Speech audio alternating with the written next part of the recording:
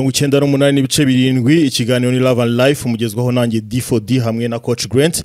Nkuko rero narimaze kubabwira ikiganiro cyacu kibanda cyane ku rubyiruko, kikibanda cyane ku bakundana ndetse n'abashakanye, ariko rero kubera ko ikiganiro cyacu ari Love and Life tuvuga ku buzima, tukavuga ku rukundo, tukavuga n'ibijyanye nabyo byose, yaba ari urukundo yaba ari ubuzima. Twinjira cyane cyane mu buzima turi kubaho uyu munsi, ntabwo ari ibintu tuba twararebye muri filime, ni ibintu tuvuga biri mu buzima busanzwe ushobora kubona ku bantu batandukanye ndetse ushobora no kwigira ku bantu batandukanye. Muri aka kanya rero nkuko maze kubibabwira muri studio umutumirwa wacu yamaze kuhagera. Umutumirwa wacu araza kubibwira, ariko mbere na mbere nagira ngo mbabwire ko ni umujene umeze neza, uhagaze neza, umurebye neza ahagaze neza, kandi no mu buzima ahagaze neza, araza kubibibwirira, ariko kandi mu mpande zose ni umujene kabisa, ibintu byose yabishyize ku murongo. Sam, turakwakiriye mu kiganiro.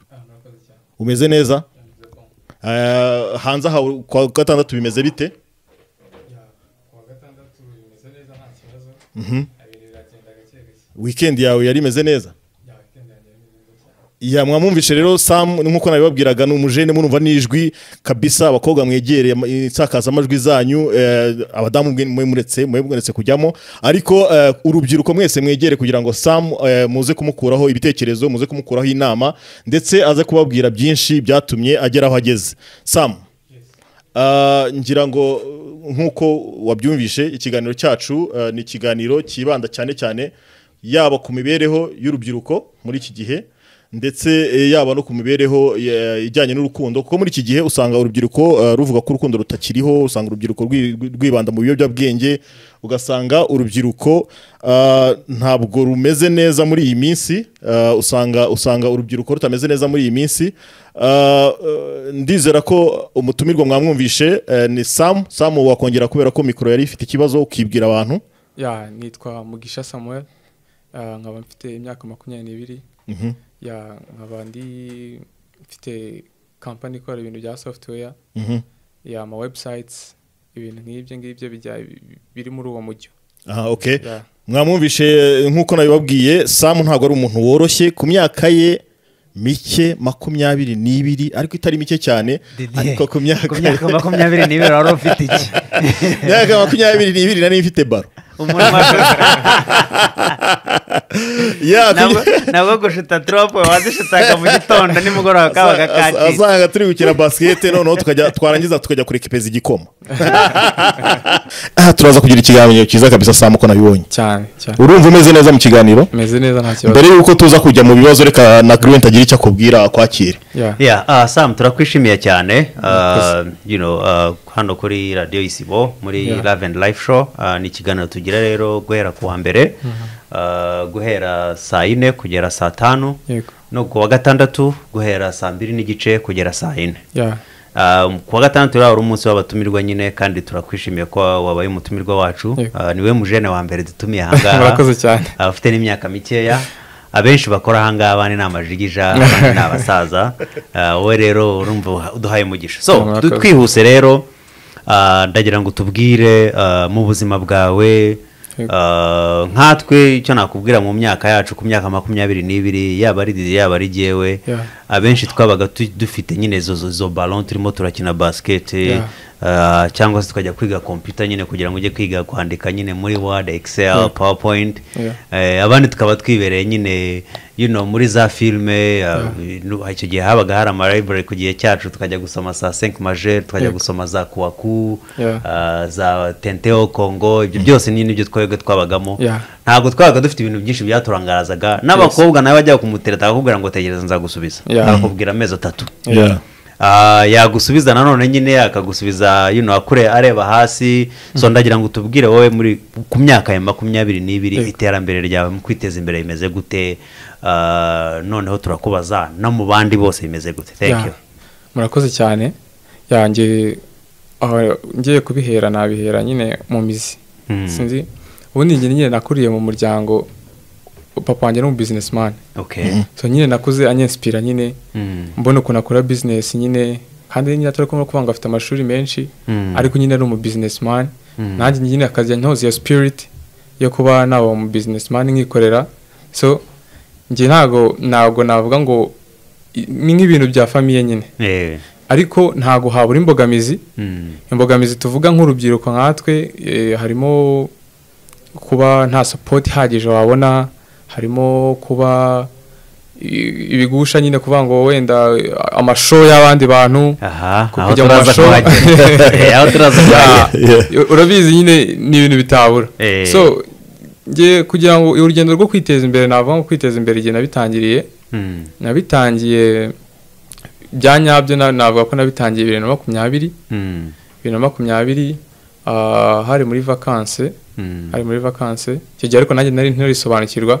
So nari ndimo twari turi kumwe n'umushuti wanjye bamwita Octave, turi muri bisi nandi ndabase urabona izi screen ziri muri bisi zimeze gutya, nago umuntu ashizemo flash akajya yamamariza ama company ko muri bisi hanyuramo abantu benshi, nago cyaba ari igitekerezo cyiza.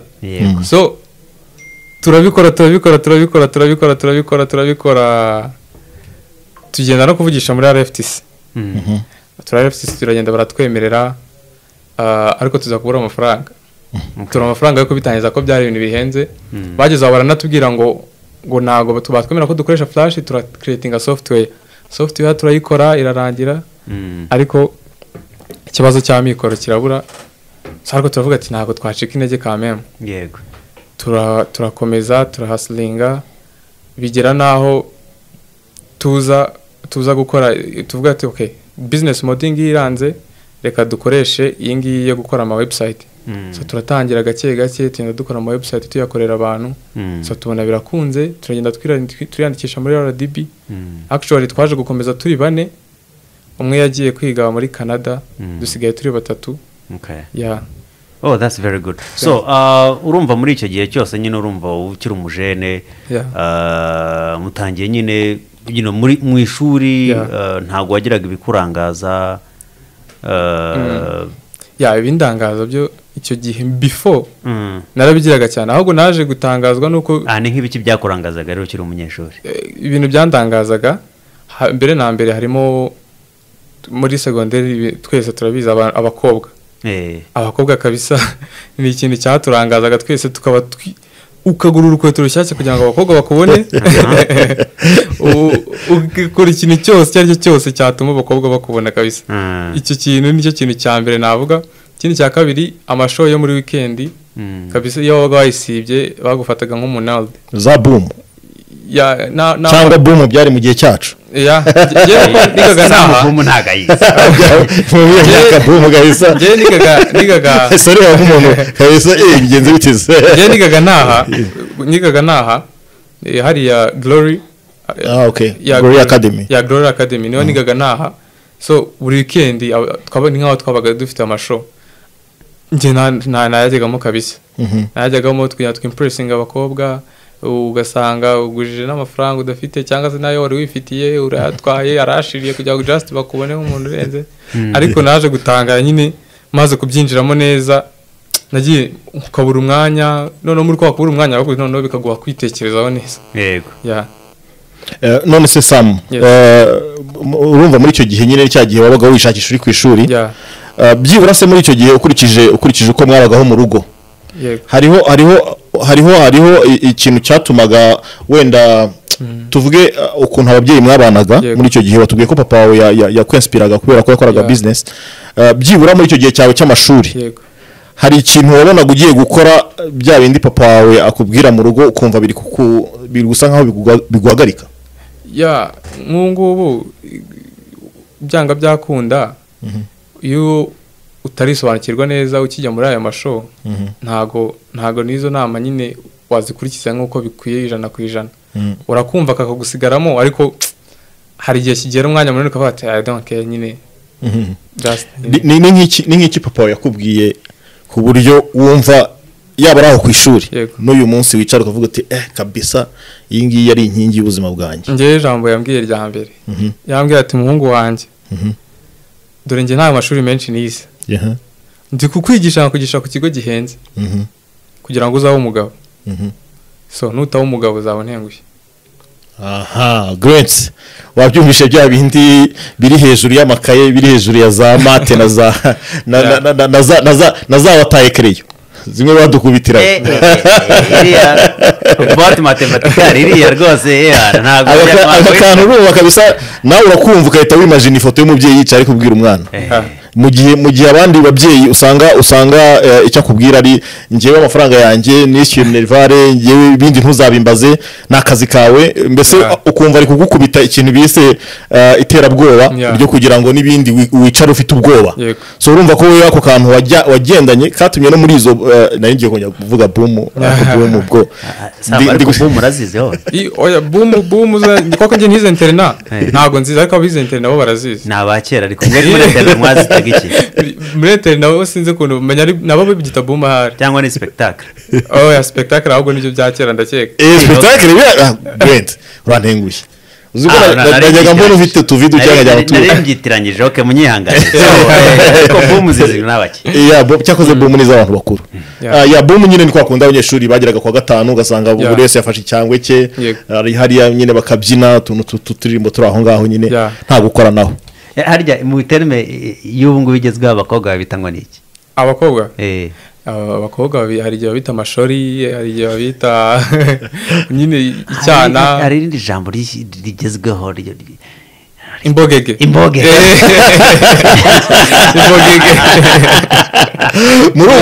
murumva rero ko ibintu abantu banyuramo ibintu twanyuzemo n'ibintu Samu yanyuzemo ni ubuzima ariko ikiganiro ntabwo nubwo tuba dutebya cyangwa se tuvuga ibintu bisekeje ariko tuba tugira ngo mukuremo nk'inama zatumye Samu yaba muri ubwo buzima yaba izo mbogege yaba ku gatwiko abibamo ariko se ntabyijandikemo akagenda na ya nama ya papa we akagenda na za nama z'ababyeyi ndetse akagenda afite avuga ati giye ndashaka kuzaba iki kubera ko iyo uri mutoya ufite imyaka mikeya niho wubaka ubuzima bwawe abantu benshi rero nkuko tujya tubiganira na coach Grant abantu batangira gushaka kubaka ubuzima bashaje ugasanga ibyo wowe gukora iyo kampani ufite ngewe ndi kwishaka mfite imyaka 60 ariko siyo mfite utabona nshaje ukagira ngo ugasanga we nashatse kubikora biri narakuze niyo mpamvu usanga ngeraho nkagongana n'abana nyine igihe duhura n'izo mbogamizi hari nk'ahantu twagiye singiye kuhavuga nyine ntabwo ari byiza kuhavuga twari tugiye kubakorera system yo kubakorera amakarita ku buryo umwana azajya akozaho ku kigo ku muryango then message ikajya ku mubyeyi ko yageze ku kigo na tendency yo bikoroha nyine ntibazongeye kujya bavivura twari twavuganye kuri telefone babyemeye nta kibazo ikibazo cyabaye ari uko tubonye ahubwo ati abo bana bangana gutya atangira kuzana amananiza base mwese mwabishobora ayo mafaranga yose se turayabaha mwebwe mungana gutya turavuga birangira nyine atubwiye ngo ntago twabikora kandi yari yabyemeye icyo twari tugiye gusinya aho nabona mushobora kuba mugiye kumuvangira ibintu none se Sam tugikomeza sinzi Grant nawe ndi kubona afite ibintu byinshi ashaka kuza kubaza ndimo guturika ariko jewe ndashaka kubaza n'iryari wowe nka Sam watangiye gukorera amafaranga ukumva ayo mafaranga ari ayo kuzagura business mu rwego kwaguka atari ayo kuzashyira mu kabari n'iryari mbese wavuze uti nkoreye ibihumbi byanjye 10 ngewe nshyize iruhande 5 bizakoresha business ngera imbere wenda ibindi 5 ndaguramo agakweto kugira ngo nanjye macana umucyo n'iryari haba ufite imyaka ingahe yanjye n'umwaka ushize 2023 gitangira nibwo twatangiye kubigira serie cyane nibwo twatangiye kubigira serie cyane twakorera amafaranga tukavuga ngo turayabitse ayangaya buri wese arafata ayangaya tuyabike abantu bose bafite business tuzakenera itike tugiye guhura n'umuntu wo mu kiriya tuzakenera kwishyura wenda office yo ntabwo tuyishyura by the way hari umushuti wacu hari umuntu twakoranye atwemerera office okay urumva ibyo byose byabaye ko mwebwe mwatangiye hanyuma ibindi bigenda byiziraho none se kera yo ababyeyi bawe bagwaga amafaranga genda byibuka mpabwa Ukaristia mvuze umwaka mushobora kwita muzimya mikoro mugasohoka muri studio ariko ni kera yampaye 500 yanjye yampaye ndabyibuka neza naguriye abantu primus icyo gihe yaguraga amafaranga nagiye kubabwira byo kugira ngo utamenye imyaka yanjye hanyuma mbaguriye primus imwe yasindishaga abantu nka 12 hanyuma rero mbika ndabyuka nabitse 300 urumva muri 200 imibare naravuga yaguraga 100 yaguraga 80 ebyiri zabaga abantu nka 7 urumva kandi bagasinda bakicara hasi so urumva icyo gihe ngewe nyafite numvaga ari amafaranga atabaho so ntekereza ko nyabitse hari ikintu yazamarira nubwo wenda ntago ngiye kujya muri histoire ariko byibana nabitekereje so impamvu nkubajije keri y'ababyeyi bagwaga amafaranga cyangwa se umushyitsi kwa kunda akabona kasamu n'akana kishimisha akagukubita nk'igihumbi watekerezaga iki iyo kera umushyitsi yamaga amafaranga ntago najya kubeshya kabisa najya kurya amandazi cyo nyine nari nyiri umwana nari ntaratangira nyine kugira IQ nyine yagutse nyine cyane mwamwumvishe rero turi kuganira na Sam Sam kutabwiye abantu amazina yawe yose amazina yanjye ni Mugisha Samuel mwamwumvishe rero Sam nangiye kuvuga n'umwana n'urubyiruko uhagaze neza ni izina Mugisha aho ni bari generation yari baririmo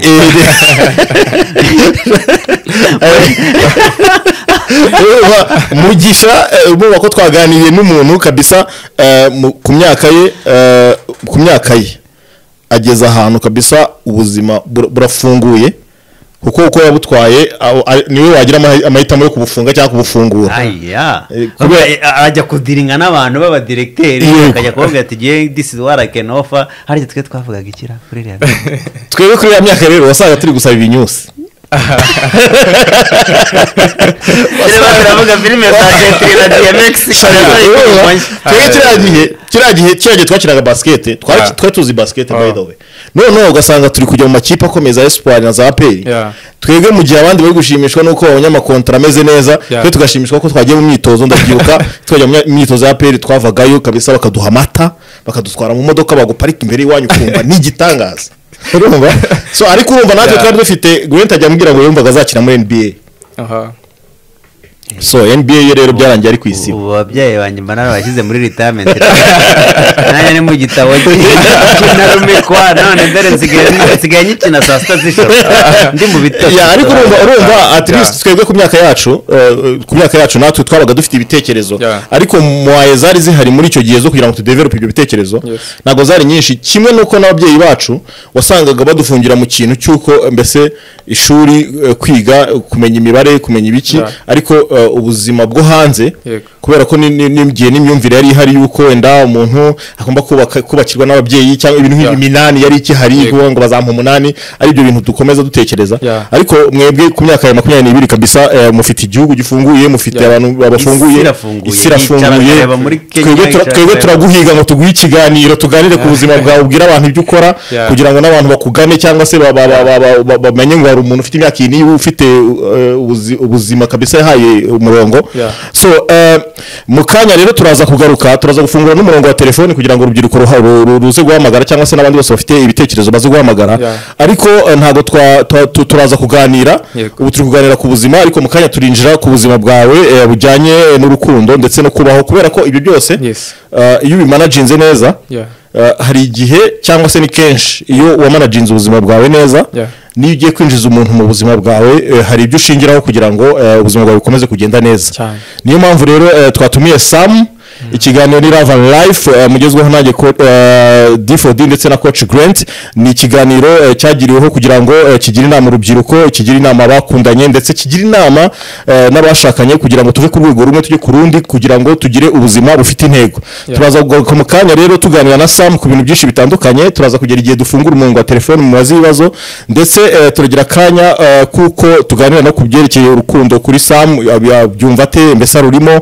turaza kumenya byinshi kuri Sam mu buzima uhagaze neza amaze kutubwira uko background imeze mu buzima yaba mu babyeyi ese ufite ababyeyi bose Sam ndabafite ababyeyi bose uracyaba mu rugo Sam aracyaba mu rugo abana n'ababyeyi uzi gusaba uruhushya bakakubwira tugomba gutaya amasaha ukabikurikiza akora ko babizi yuko ndi umuntu nyine ufite ibyo agiyemo ufite inshingano z'ibintu byanjye nkora ntaba babizi ko hari abyanga byakunda nagiye afatika no kuvuga ngo ariko babwiye ko bashyira kuri 98.7 ISIBO FM bakumve bumva ukuntu urwego ibintu bigeze bari bakiri ku kazi ariko ku kazi naho bafite kumva radio cyangwa iyo bari bakiri ku kazi ntabwo bari bagataha nyine ngo bibabwire. Nta kibazo tuzakohereza link ubahe bakumve ukuntu ibintu wasobanuye. Rero Sam mu kanya twavuga ku byerekeye ubuzima n'ubundi turi bukomeze kubivugaho kubera ko ubuzima n'urukundo ntibijya bitandukana ndetse urukundo n'ubuzima ntibijya bitandukana bikomeza kujyana. Turakomeza tuvuga ku buzima tuvuge n'ibyerekeye urukundo ariko kandi turafungura umurongo wa telefoni kugira ngo abajene cyangwa se abashaka kugira icyo babaza Sam bamubaze. Ubu rero reka muri aka kanya Sam tukwinjize mu kintu berekereye n'urukundo. Njye nkunda kuvuga urukundo cyane. Coach Grant akunda kuvuga ubuzima cyane kubera ko so waguhitishamo wahitamo iki ubuzima n'urukundo. Ubwo kujya mu rukundo cyangwa gushaka ubuzima sinzi. No kuvuga ngo kuri wowe ikibanza ni iki? Ikibanza n'ubuzima. N'ubuzima. Urukundo ruza kuza mu buzima gute? Urukundo ruza mu buzima wamaze kwiyubaka. Nibwo ujya mu rukundo. Ntabwo watanga icyo udafite. Sorry? Ntabwo watanga icyo udafite. No kuvuga ngo iyo wubatse ubuzima umuntu ugiye kuzana uguha urukundo ufite icyo ugomba cyumuha. Ntabwo wakunda umuntu wo kugira ngo ujye ureba gusa. Akaza ari comfortable. Urukundo ntabwo ari billboard ngo urareba ikintu hariya ngo urukundo bararurya. Udafite ubuzima se urukundo ntabwo rufatika. Buri ubuzima nyine impamvu tuvuga ubuzima bukuyemo ibintu byinshi nari amafaranga tuvuga n'akazi n'ibiki byose biba birimo kandi ntushobora ibyishimo kwa kuvuga ngo wajyanye umukunzi Rubavu ibyo byose n'amafaranga ntabwo ushobora kuvuga ngo urakunda umuntu ngo uzajye umushyira. Kera twajyaga gushengeranya mbwira Grant akansetsa ukuntu yajyaga gushengerera nyine kareba nyine ugasanga uzwashengerera ukagera ukareba imirari kubera kureba ahantu hamwe. So urukundo rero ntabwo yabaga yarabaye iponotize mu bitekerezo uko udatekereza ukajya ahantu hamwe kwama pe wabona n'ikintu gisekeje ukaguseka yeza atagukubita. So urukundo rero ntabwo ari ukureba umuntu ngo umurebe gutya gusa hari ibyo ugomba kumugezaho. So uhagaze ute mu rukundo ufite umukunzi? Ubu njye nta mukunzi mfite ndi single. Biraguterwa n'iki birapfira he? Sofange uko mbona ntago ndiyubaka ku buryo numva ko maze kwihaza ku buryo nazana undi muntu mu buzima bwanjye. Sam ntago ushobora umva Didier hamwe baza yagiye kumubaza ntago ushobora kuba uri kwiyubaka ukazagera igihe ubona buri gihe ntago bihagije ubitekereza ute? Buri gihe buri abantu bazakubeshya. Iyo umaze kwiyubaka hari ahantu ugeze nawe ubwawe urabibona. Ni nk'isake kubika mu gitondo. Yego uzumve nk'abantu navutse numva abantu bavuga ngo nta mafaranga hari ngo amafaranga yarabuze kandi uko bwije nuko bukeye abantu batera imbere. Yego kandi buri muntu wese akabata amafaranga yarabuze ariko hari abo yabuze yego ariko hari n'abayabonye. So abantu babiri kubatandukanya confidence my friend.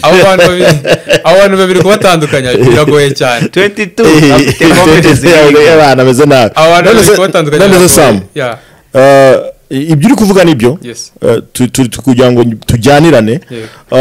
Wowe ntago ujya ugira igihe wumva mbese nk'urubyiruko rw'iki gihe ku myaka ya 22 aba bafite amaraso ashyushye deja basigaye batangira kugira amaraso ashyushye ku myaka 16 usanga barasaze.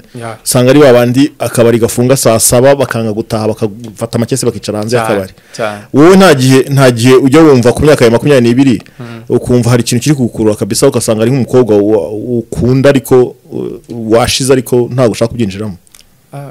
Ntago keretse wenda nkiri muri segonderi ariko kuva nkirangiza segonderi ibyo bintu ntago ari ibintu. Reka ngiye nkwibaza urumva wasogongeye ku mbogeke ukuntu yabimeze ukuntu yabiryoshye sometimes birimo shokora birimo isukari birimo urusenda mbese n'imelange ya byose.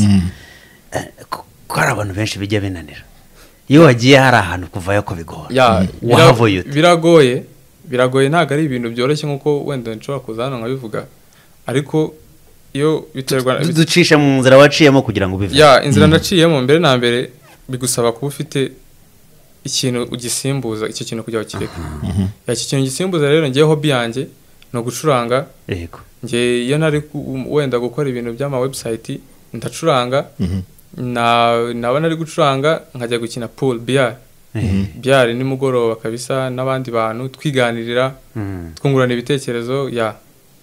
ni ukuvuga ngo wowe niyo umukobwa aciye hariya ntacyo niki kigufasha kugira ngo mbese nubwo uri iki gihe impamvu mbikubwira hari inkubiri yuko mbese urumva kuba uri umujene ugomba kuba ufite usanga n'abana b'imyaka 15 bari kuvuga ngo umugore wanjye urumva ugasanga kugira ngo urasohoka yanjye nsohoka aho wasohokeye ugasanga abantu barahariya mu kagroupe ugasanga mwafite umukobwa ku rutugu ugasanga mbese ni ibintu mbese bimeze nkaho mbese isahani ibigomba kubiri kumwe n'umuntu nyine wafashe ku rutugu so niki kigufasha kugira ngo iyo mitekerereze wowe urwane nayo njyewe uko nabivuga nkuko nabivuze ntago ari ibintu byoroshye ni ibintu bisaba discipline no kubyitoza buri munsi ukabirwanya ukamenya goal yawe ushaka kugera he nicyo kintu navuga ariko kuba navuga wenda ngo najya nk'ahantu nkasanga wenda nk'abantu bafite aba girlfriend cyangwa se abakunzi hari n'igihe bitabari n'umukunzi ari wo bahuriye aho ngaho ako kanya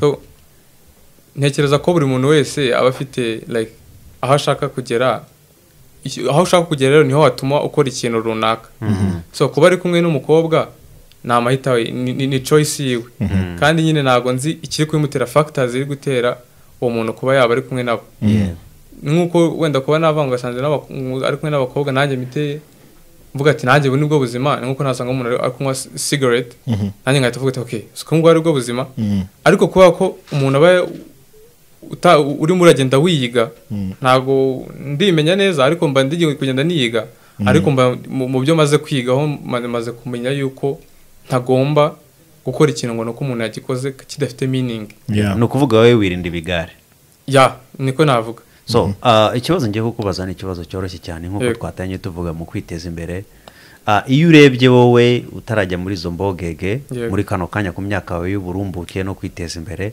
n'abandi babirimo ubona itandukaniro ari irihe itandukaniro nge navuga rihari imbere nawe ukireho ukavuga ngo ngiye sa muntandukanya n'abana bantu ikintu cya mbere navuga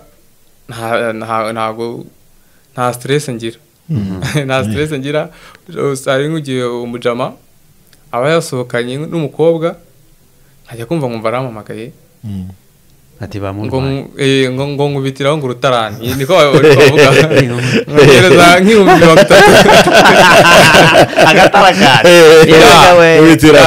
abandi muri hari ibihugu nabagamo nko muri Kenya iyo baga nta mafaranga ufite baguhaga umufuka w'ibirayi igikoni abantu ukawuhata mpaka mu gitondo akaguhamagara ati nyohereza amafaranga kabisa bimeze nabi hano batanshishamo ijisho okay twakuri inshuti yanjye ntago nareka ko yaguha ariko wenda niduhura ndakubwira ko atari ibintu byiza nutabireka ntago naguforsa n'ubutaha wenda ntabwo nakoreka ngo usebe nanzakohereza none se Sam so niryo tandukaniro ryonyine se ubona nirindi tandukaniro urumva amafaranga yarafite yagakwiye gukoresha ibindi bintu gutereta birahenda gutereta birahenda kabisa nimba kandi gutereta habamo no kwiganana nimba wabonye runaka yasohokanye umwana ku Gisenyi umukobwa ku Gisenyi nawe ni ngombwa ngo uze kumujyana Igisenyi none se Sam ntago ushobora gutereta umukobwa utiganya abandi biragoye abakobwa barigana cyane nyina ntago ari bose kubera ko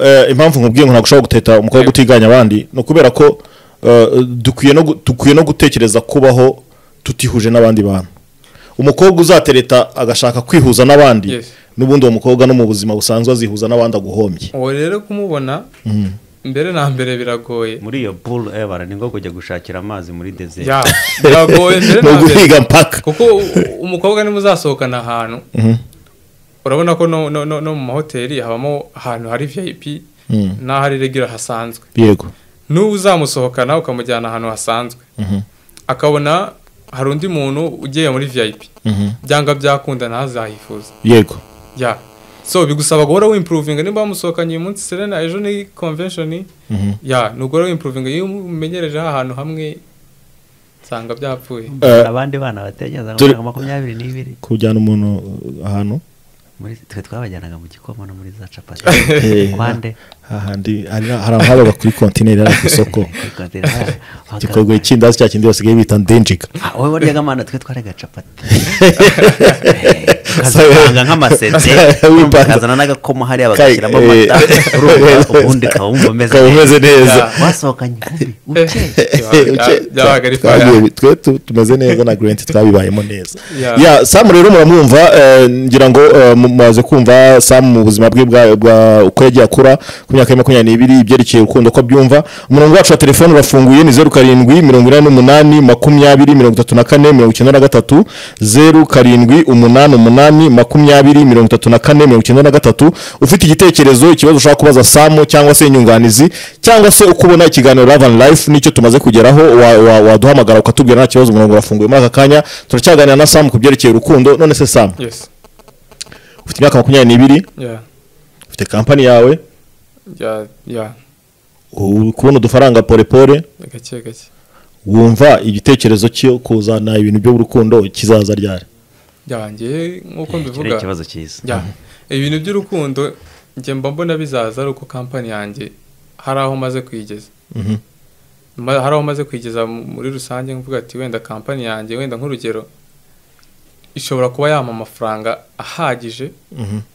ahagije yatuma nubaka inzu mba mfite inzu ndi comfortable kabisa mvuga mfite inzu wenda imodoka yo n'ibintu biza nyuma imodoka bara ni ikintu gikenerwa nyuma ariko byibuze uramutse uvuze ati mfite inzu mbayeho neza kabisa nyine muri rusange inzu ya inzu nziza kabisa Sam rero afite background nziza ku myaka ye mikeya yari yubatse ameze neza n'umujene w'imyaka 22 ufite company 22 arimo kwiteza imbere mu bijyanye n'ubumenyi mu bijyanye no gushaka urumva ku myaka 22 arashaka ko azatera imbere agashaka azubaka n'inzu ariko ikintu gitangaje nuko ibintu bijyanye no gutereta inkumi ntaga birimo wamubwira yarakwamye Adeline ufite umugabo cyangwa uri singura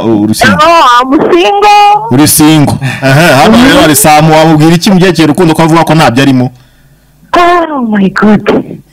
So ikintu namubwira rero mana yanjye umva nanjye nabuze umuntu dukunda na rwose ushaka gufata ku myaka 22 fata akamoto namubwira ngo ikaze mu mutima wa Adeline urafunguye Adeline ufite imyaka ingahe Adeline ufite imyaka ingahe mfite 20 ufite 20 kandi no 22 se muri aka kanya nuko no mugiye kubyana imisatsi n'ibindi byose mu ikibazo nari ngiye kumubaza kabisa kijyanye n'ibyo uvuze ku myaka ya 22 wowe witeje imbere 20 iyi gake nyine gake ufite business twawukora iya kabizinesi kamwe nyine wumva yibanzemo n'akasamuha Aderi ukora iki kugira ngo reka tukwamamarize ku buntu ukora iki kugira ngo twumve akabizinesi kawe nimba twakavanga n'akasamu umucuruzi wa restaurant ufite ka restaurant biraje byose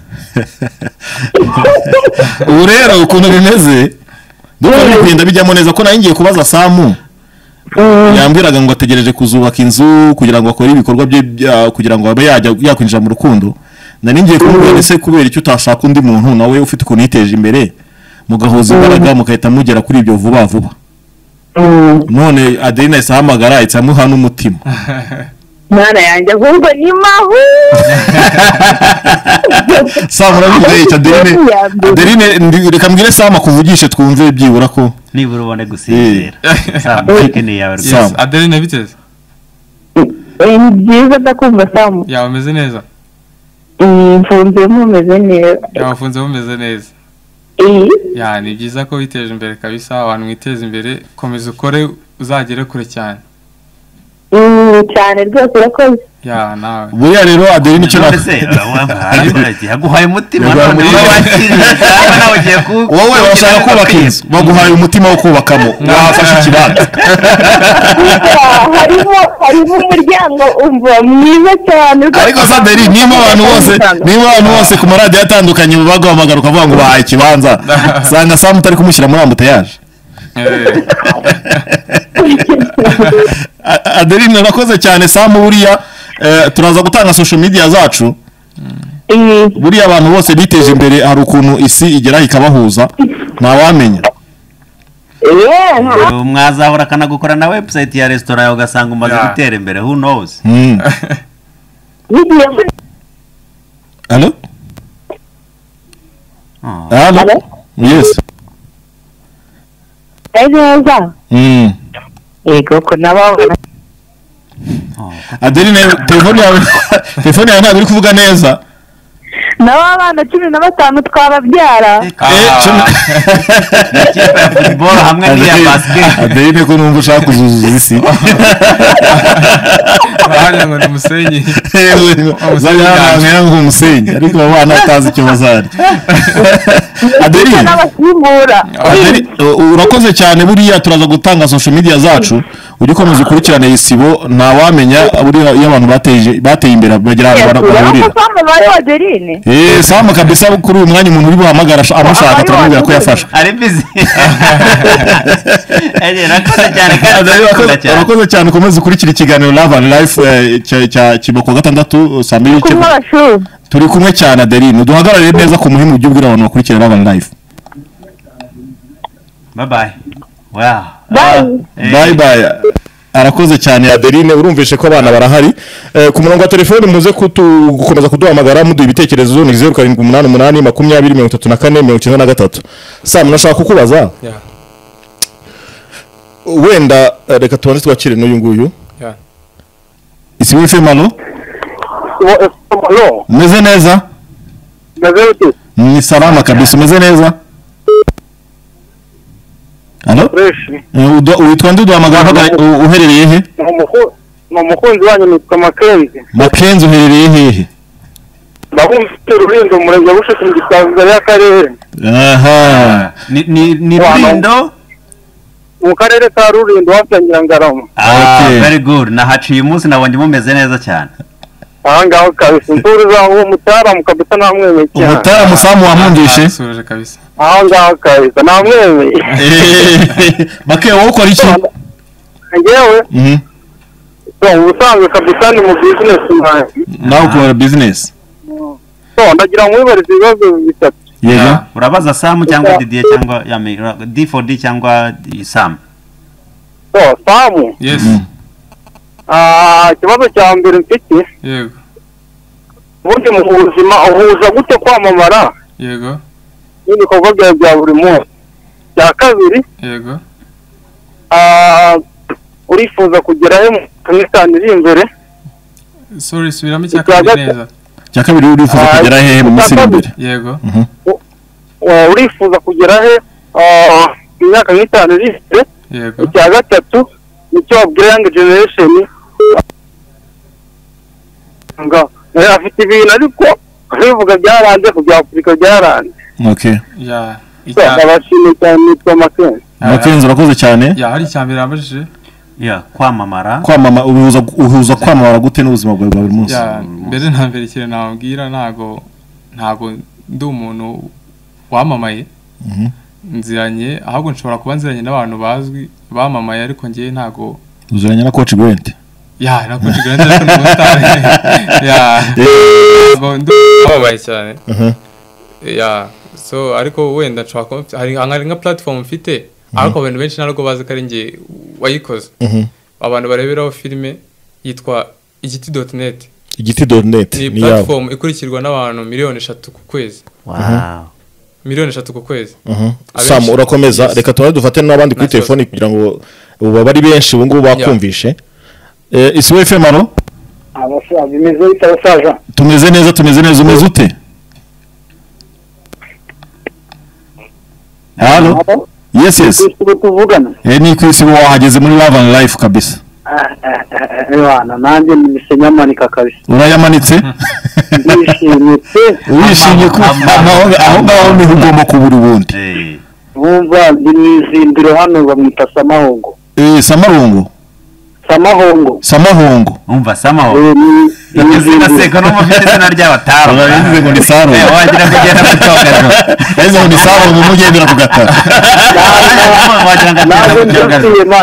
Ntabwo njabiriye wowe ufunzemo neza.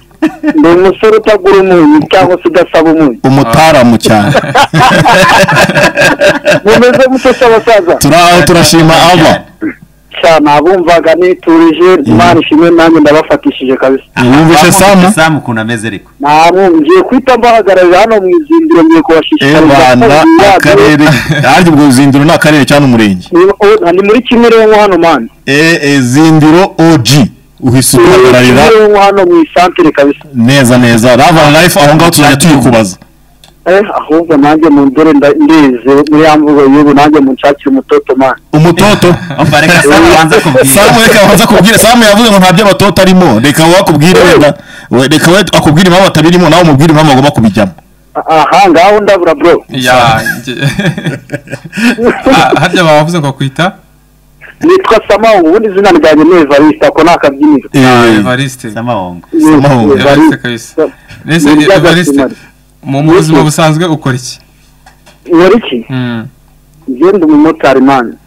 Uri umumotari. Nice utanga iminyenga ku bana. Samahongo ugezeho wabonye byinshi. Zamamo ibibazo ahantu twabigiriye. Urabona ko abakoreza amafaranga kuri moto. Basigaye ari abantu basobanuye. Asigaye akoreza amafaranga kuri phone kwa kuhita kubona akanimero kukamuhamagara ukada ntago bakikwereka imibare yose man. MTN yahise bijyamo iti kubitamo ituntu hagati. Cyo ugasanga barafata umwanya ngo mwamaye nimero y'iyo muntu. Ariko Samahongo namwe ngo mwamfataga nimero z'abatoto ngo mukajya mubahamagara biryamiye. Ni ukuntu nawe none sabe gira ute man. Reka Samu akubwire uko bimeze. Ndabakurikiye aka kanya usubize n'abantu bose babakurikiye cyane ariko babakunda. Turabasuhuje cyane uwo mwana namwumvisha wavuye umutoto uvuga ngo yarafashwe. Mubwire ko ari n'igihe buturi rya seti man bitewe n'ibindi. Reka Samu kugira inama dore akora business afite imyaka 22 nawe kandi urumva uko urakora akazi kawe kugira ngo mbese ukomeze kwiteza imbere. Nawe muri business. Sam. Yes. Samahongo wamubwira iki? Samahongo ikintu namubwira wenda simuzi ariko nimba yumva ko intego ze atarazigeraho z'ubuzima azashaka kugera namubwira akabanza mbere na mbere akagera ku ntego ze kuko ntago bagira intego zingana. Wenda ngiye nshobora kuba mfite wenda kubanga intego zanjye wenda ngo no kugira miliyari ndakavuga ati ngiye intego yanjye no kugira miliyoni kuko bitewe na background yawe.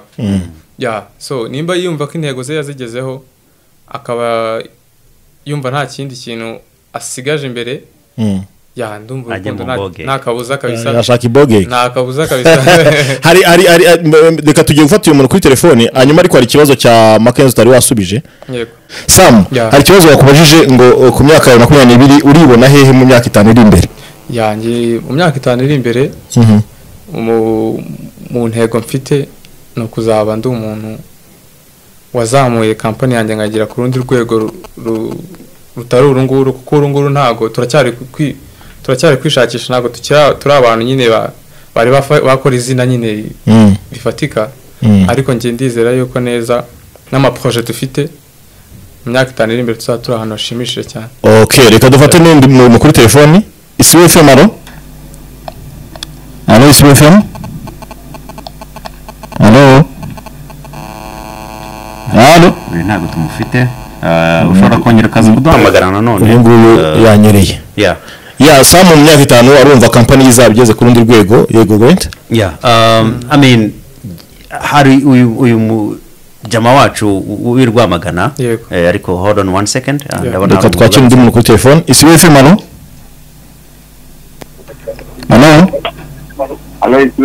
mwiriwe neza. Bimiriwe. Nitwa bande muherereye he? Ndibanyita bya sana kuri iki kiganiro Love Life. Urahagana he rero? Urahagana he bya sana? Masaka. Ufite ikibazo igitekerezo cyangwa inyunganizi ku kiganiro? Ariko uri kuvugira kuri ya telefone yawe? Wagabanya radio yawe hanyuma telefone yawe. Oui. Halo. twakubwiraga ngo gabanya radio yawe kubera ko uri gushaka kwiyumva kandi bita biturya mu matwi byasana urimo kutwumva oh man byasana telefone ye yananiranye twakomeza yeah Sam nari ngiye kukubaza ahubwo biranancanze nanabyibagiwe umugabo warambye umujama y'Rwamagana yes yarakubajije ngo kugira ngo ujye kugeraho ugera n'ibitekerezo byawe no kumva ufite iyo confidence wabigezeho utese nabo ukorera bakugejeje aho ngaho watangiye ubivuga ariko aranakubwira ngo niyihe nama wagira urubyiruko mbere na mbere nje ikintu namaze kubona ahanga gutya muri iyi si hari abantu benshi ushobora kwigiraho kandi batari n'abantu barenze mu buzima ariko ukagira isomo wakuramo muri domaine yawe reba bari abatipe bo mu mujyi baba blocker yego uriya mutipe arabyuka akoga akambara neza akagenda wagera mu mujyi agahita avuga ati mfite inkweto nziza kandi atari niza nta n'urukweto afite nta n'urukweto acuruza akagenda nimba urukweto barugusha 20 akarugusha 22 bibiri bikabibye mu by'ukuri nta kintu yashoye usibye kuba yikuye yashoye ubushake gusa yagiye most of the time uzasanga anunguka amafaranga menshi kurusha no nashoye arashobora gusanga ari reka twakira undi muntu kuri telefone ariko aho ngaho neze uri kuhibuka nyine wari utangiye kutubwira uburyo nyine gutera imbere bishoboka n'inama babagira twihuse kugira ngo tuze no gufata n'ima telefone ndumva wawe umuretse none akarangiza kino kibazo nibyo navugaga bara blocker ugasanga aragutangiriye ubonye akubonyemo amafaranga yamara kukubona amafaranga nyine yakagenda akabaho kandi ugasanga abayeho neza yishyurira inzu so nyine n'ibyo narebye navuga ati gutangiza company it's free gutangira company it's free mu Rwanda uregistaringa n'ubuntu so navuga ati abakiriya ukuntu bazaboneka ni connection kugenda nk'ahantu ukabwira nk'umuntu ati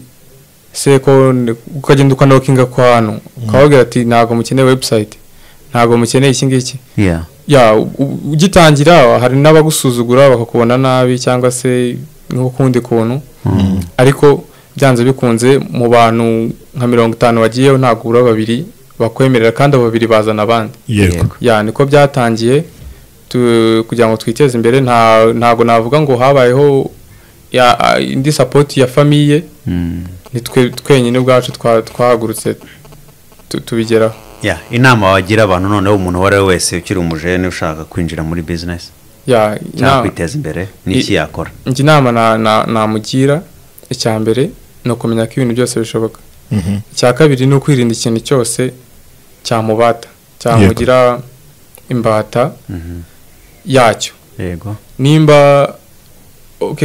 ushobora kuba utari n'inzoga wenda yakugira imbata kugira imbata wenda ushobora no kuba ati wenda kuryamira wenda ugasanga umuntu wenda yaryamye yagize saa sita kandi wenda nta n'ukuntu ameze mu mufuka ikintu cyose cyakugira imbata ukakireka then ugahaguruka ukagenda ugakora nakongera akantu gatoya ikindi kintu nanibagiwe no umuntu ntago agomba kumva yuko ibyo yize mu ishuri gusa bihagije ahubwo no kwiga skill umwuga runaka nta nubwo ushobora no kwiga utateganya kuvuga ati wenda ngo uzantunga ariko just iga umwuga runaka ubumenye nk'ubu ngubu tukirangiza secondaire njye ubundi mu busanzwe muri secondaire nize mathematics biology and chemistry nibyo nize ariko nkirangiza nahise njya mu bintu bya programming kuko nabonaga ari byo wenda bishobora kuba byamfasha mu byo ngiye gukora mu byo ngiye gukora twayitangiye ntazi ibintu bya programming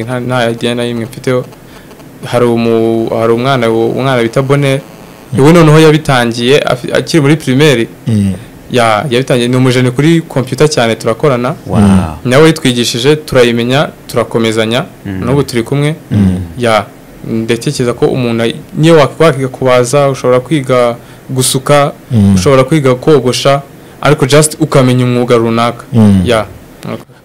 no kuvuga ngo mbere tujye gufata telefone ebyiri hanyuma dusoze ibijyanye no ku murongo kugira ngo tugire n'umwanya wo kugira inama abantu ISIBO yagiye turaza mu kanya tujye kwinjira mu kugira inama abantu zitandukanye aho Sam ari bugire urubyiruko inama ndetse natwe turabagira inama dukurikije experience tumaze kugira nabo tumaze kuganira nabo reka dufate abantu kuri telefoni babiri hanyuma dusoze ibijyanye na telefone ISIBO FM alo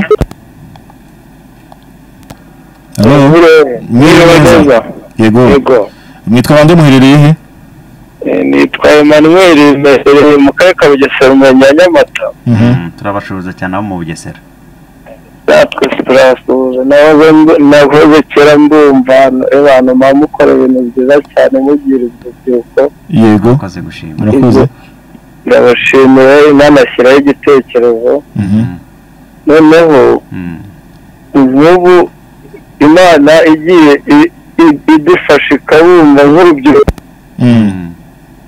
baserera ugasanga ari mu biyobyabwenge ugasanga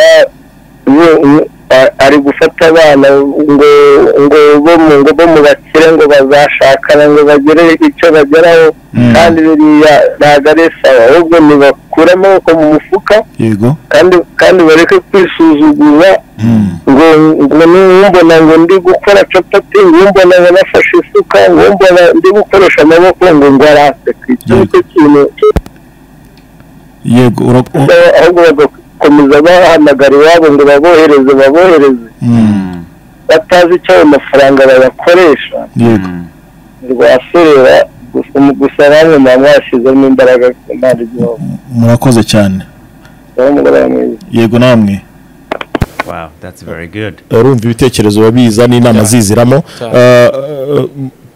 tugana ku musozo turacyafite iminota mikeya kugira ngo dusoze n'uyu reka tumwakira hanyuma dusoze yagiye n'ubundi Sam ndabona agarutse ISIBO FM alo mwiriwe neza muraryamye se oya wati ntabwo ndyamye ubwo ndi kumva iyo nuza muri iyo topic rwose ni nyamika murakoze cyane witwa nde uherereye abantu rwose witwa nde uherereye nitwa Umurisa Umurisa uherereye Huye abantu biwe turabashuje cyane rwose ndikumva icyo kiganiro cyiza cyane urebye urubyiruko ruri mu biyobyabwenge yego naho rwagashyize amaboko mu mufuka ngo rukore rwakakuye amaboko mu mufuka ngo rurebe ko rwakwiteza imbere yego ahubwo baragera mu biyobyabwenge ugasanga basinze bari kurwana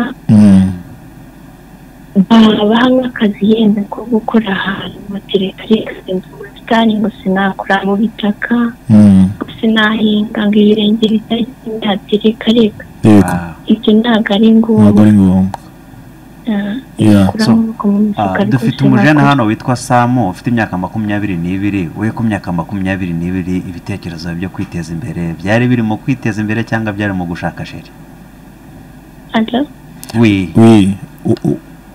Gwentera kukubaza ku myaka yawe ufite imyaka ingahe niba atari ba ufite imyaka 18 uriga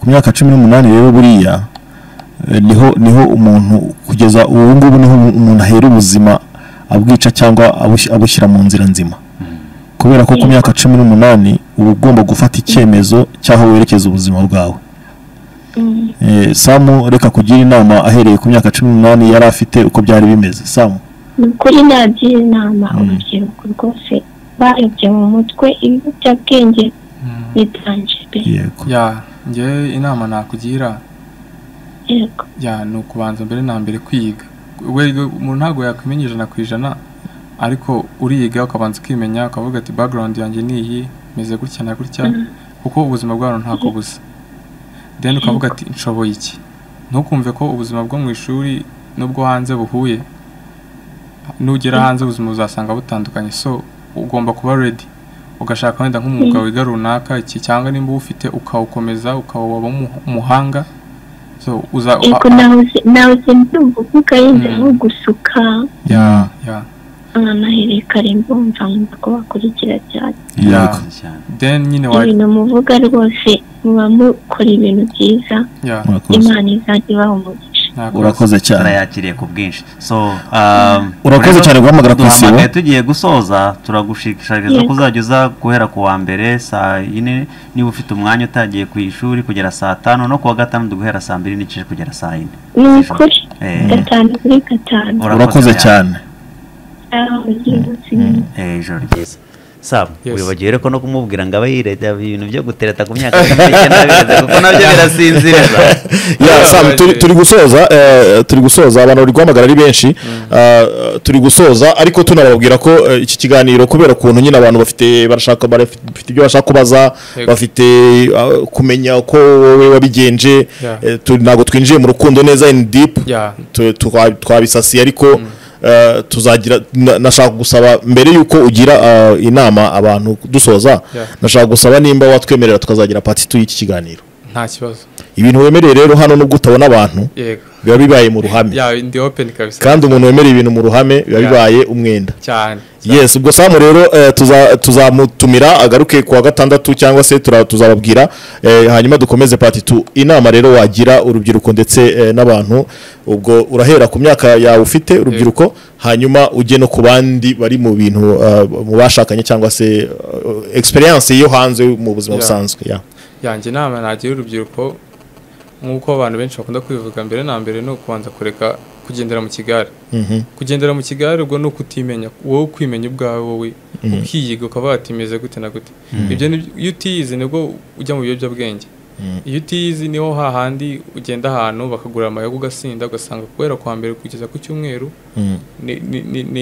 ni sako nta kindi kintu ubamo n'icyo kizeru ubamo gusa cy'ubusinzi rero ni ukumenya ati nkeneye kugera aha icyo nkeneye mu buzima ni iki ngiki nzahera aha kuko ubuzi background y'iwanyu ukuntu mumeze uvuga ati ababyeyi banjye bamfasha iki cyangwa se ntacyo bashoboye kumfasha nditangiza ngiye bwanjye nzahigeze nkuko nabivuze no kunguko ukajya discipline mu buzima discipline y'amafaranga discipline yo kubaha abantu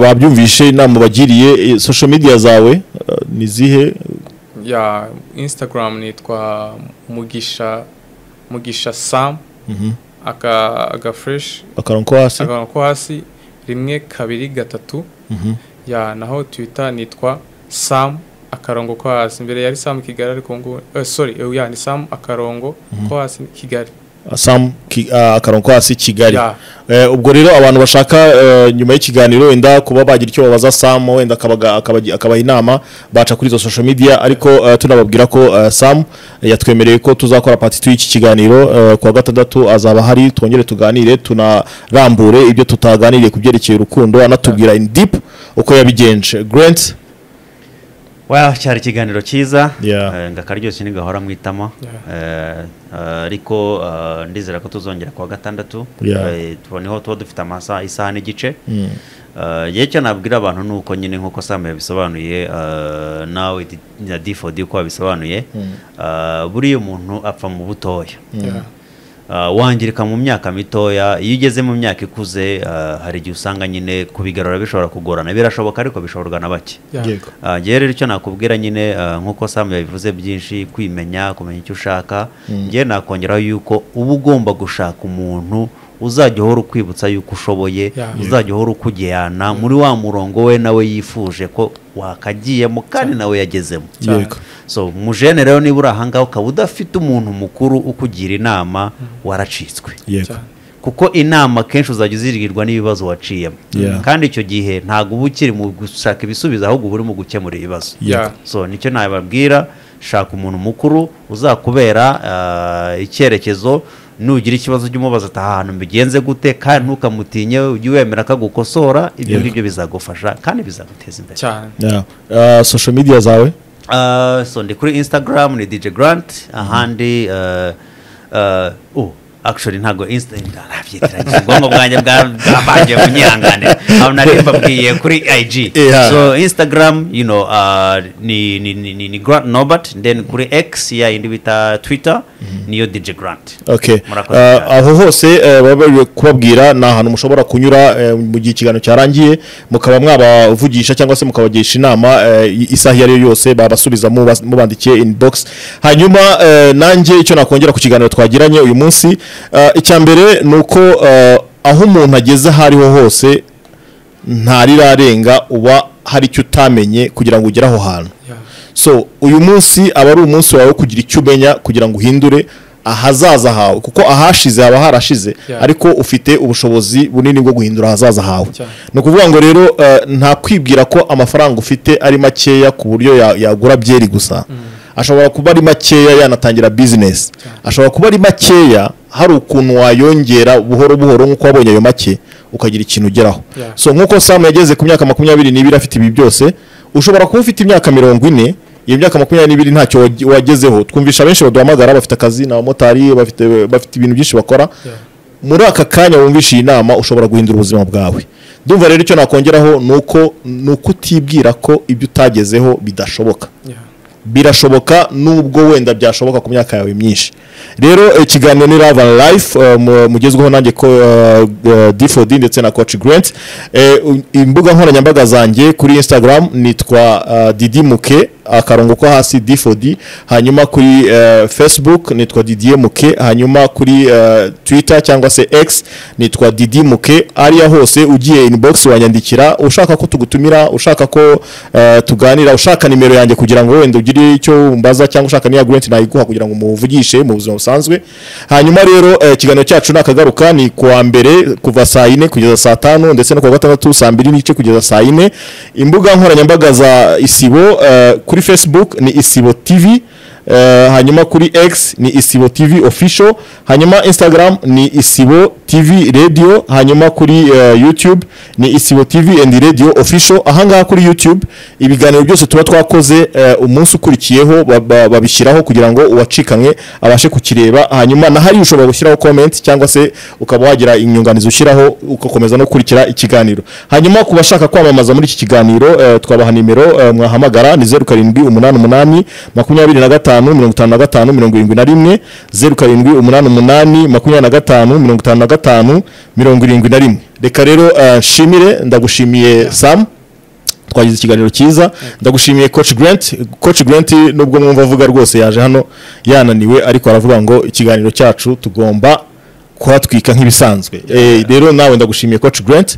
Nshimira na equipe technique yadufashije kugira ngo iki kiganiro kibagereho neza 5 kuri 5. Hari Chopper wadufashije ndetse na Bishop baba bari inyuma ya technique kugira ngo iki kiganiro mu cyumve 5 kuri 5.